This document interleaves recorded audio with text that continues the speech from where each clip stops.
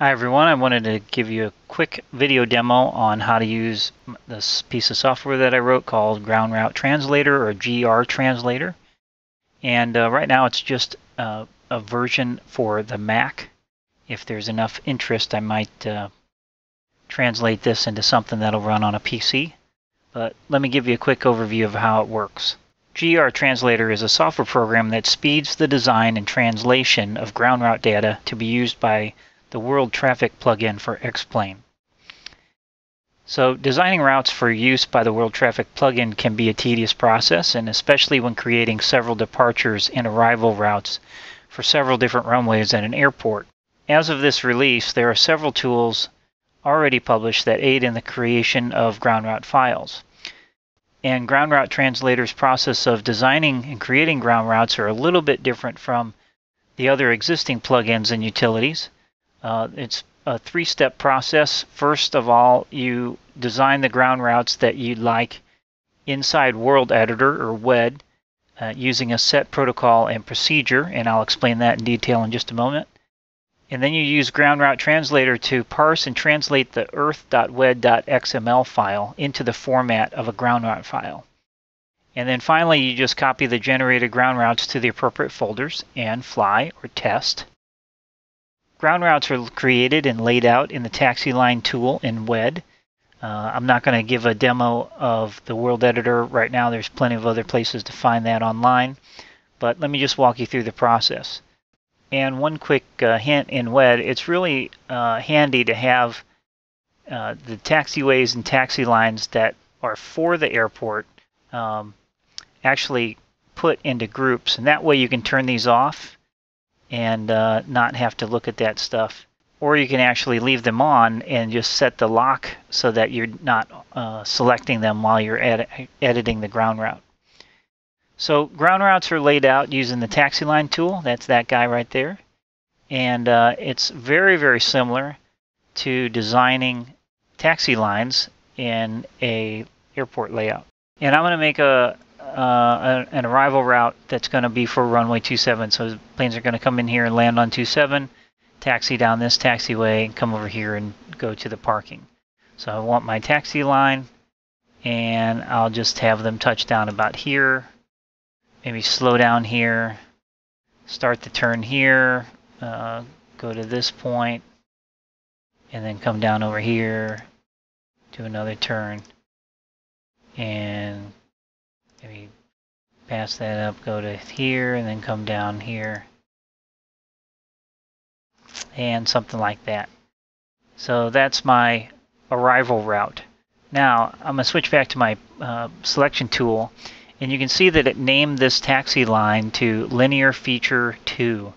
And what I want to do is change the name of this. I'm going to change Linear Feature 2 to something more appropriate that my software will actually use and translate. So I'm just going to rename that. You can double click it and select it or delete all this out of the way. And the name needs to start with either ARR for arrivals, or if it's a departure route, it would be DEP for departure. So one or the other, ARR or DEP. This happens to be an arrival route, so I'm going to make it ARR. And then the next thing that I want to put right after the ARR or the DEP value is the number of the runway that this would be for. So this is runway 27, so I'm going to type 27. And if you want, let's say the runway is 03, we want to put 03. If it's 14 left, we will put 14L. Again, whatever runway this route is for. So I'm going to put ARR for arrival, and I'm going to put 27 because this is an arrival on runway 27. Then I'm going to put a space in the name, and then the next thing I want to do is create a list of numbers designating the aircraft types for this particular route, and those aircraft types need to be separated by hyphens. So again, refer to the documentation that comes with the World Traffic plugin, or I've also repeated that list in my documentation with the Ground Route Translator software.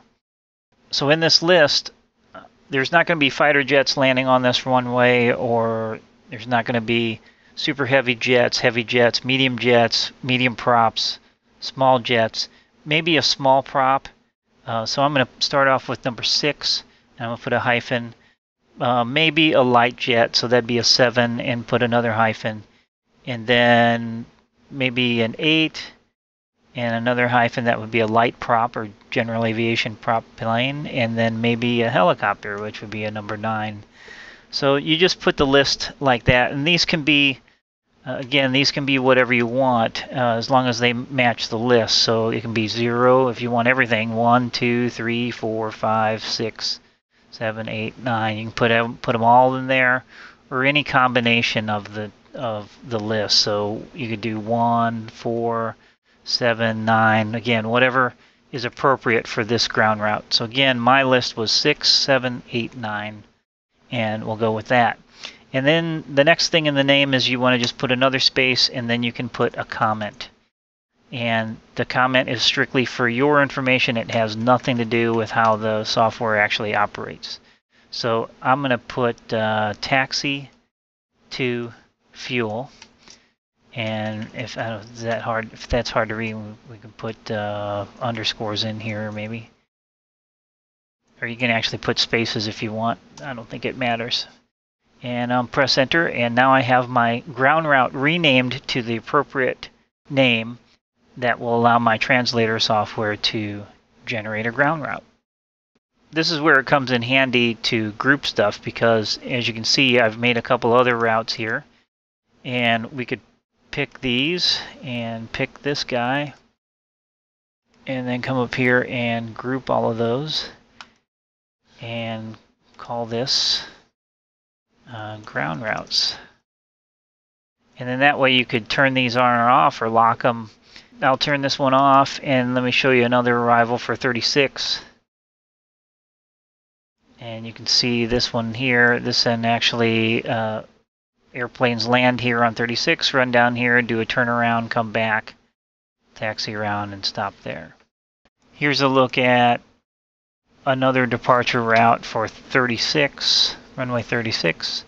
Takes off from this parking spot, taxis around, holds here, and pulls onto the runway, and off it goes. And here's another one that's real similar that comes from way over here and does the taxi and comes over here and goes from for runway 36. So again, you can kind of see that this gets littered up pretty heavy after you make a bunch of routes. And this is a handy way just to turn these things off and keep them locked if you don't want to edit it. I'll walk you through another quick example of a departure route for, let's just say, for runway 36. And so I want to go to my taxi line tool, and let's say we're going to start a plane here. So we want to go here. It's going to turn about there, go to here, come down here, turn about there, go to here. Then it's going to do a hold here. I'll explain that in just a second. And then it's going to turn, turn, turn.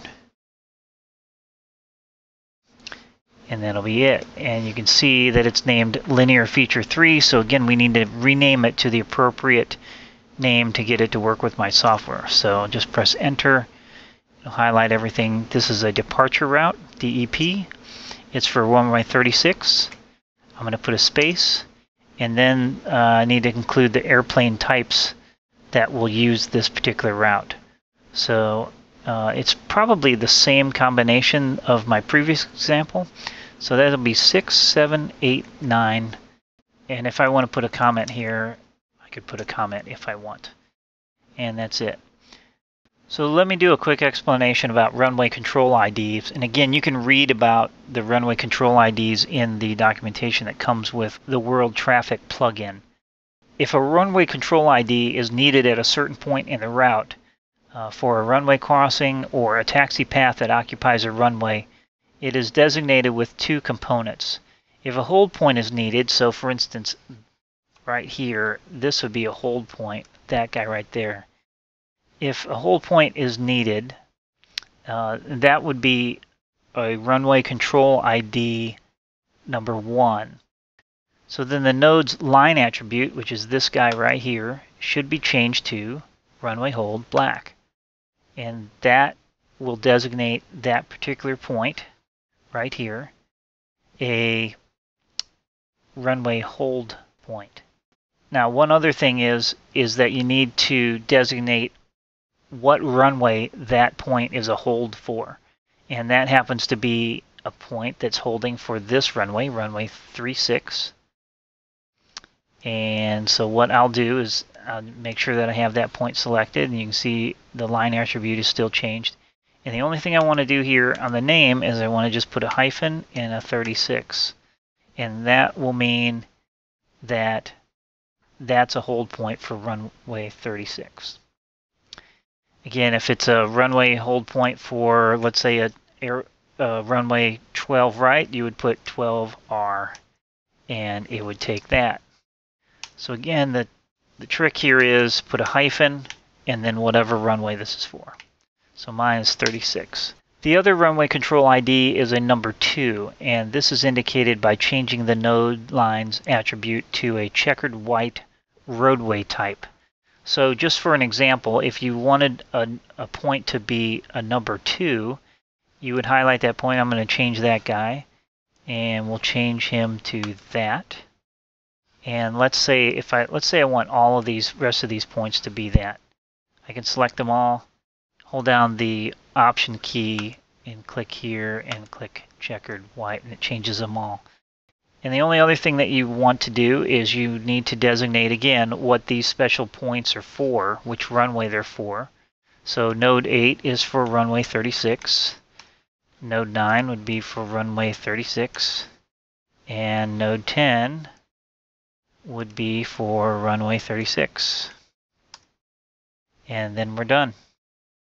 So once the ground routes are laid out, once they're named correctly here, once you have the appropriate points or runway control ID points set in the name and the line type, once you've got all of those things lined out, then the next thing that you would do would be to just save the file. So I'm going to come up here and say File, Save.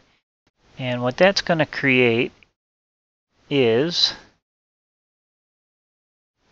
that file right there, the earth.wed.xml. And again, that's the file that WED uses to remember all of the data about your airport. And the next thing you would do would be to run the software GR Translator, Ground Route Translator.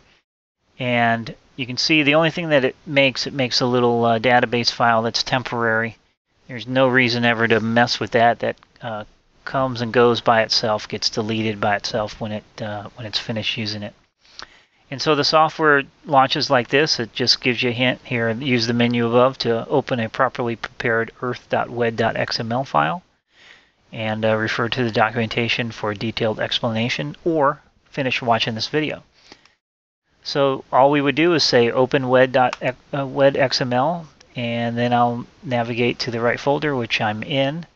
And I just want to pick that file, and I'm going to say open.